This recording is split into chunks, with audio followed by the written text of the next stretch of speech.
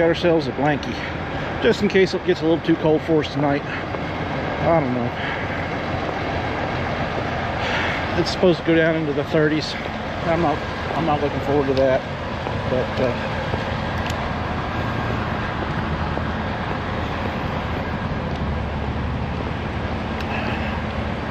I'm not taking any chances.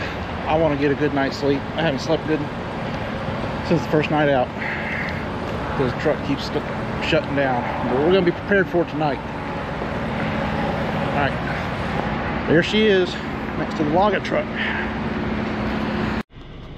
Good morning.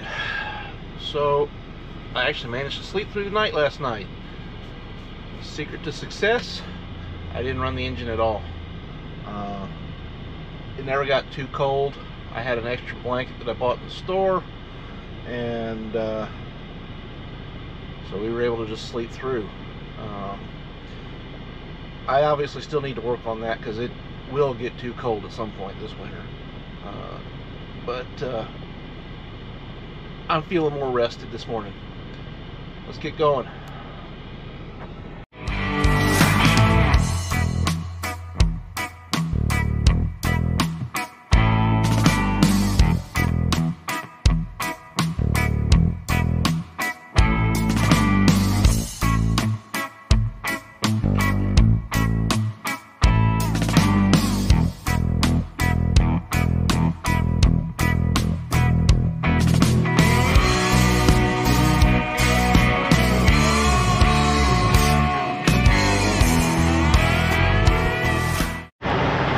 Alright y'all, it's time to put somebody on blast. This guy right here, this hotshot, has been here blocking this fuel aisle since I got here. I initially got in behind him, Escobar Carrera Brothers Trucking and Logistics LLC. I originally got in behind him and realized he wasn't moving. Fortunately, the truck next to me,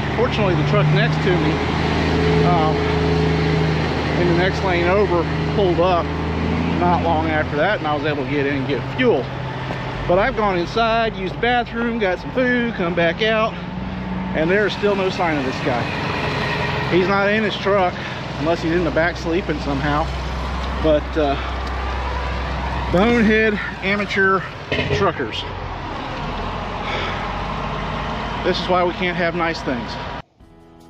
After a stressful day yesterday picking up near New York City, I really appreciated this pre-dawn drive through the New York countryside.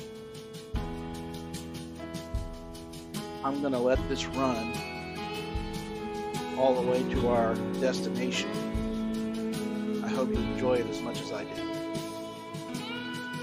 If you like this video, please subscribe and leave a comment down below. I really appreciate your feedback.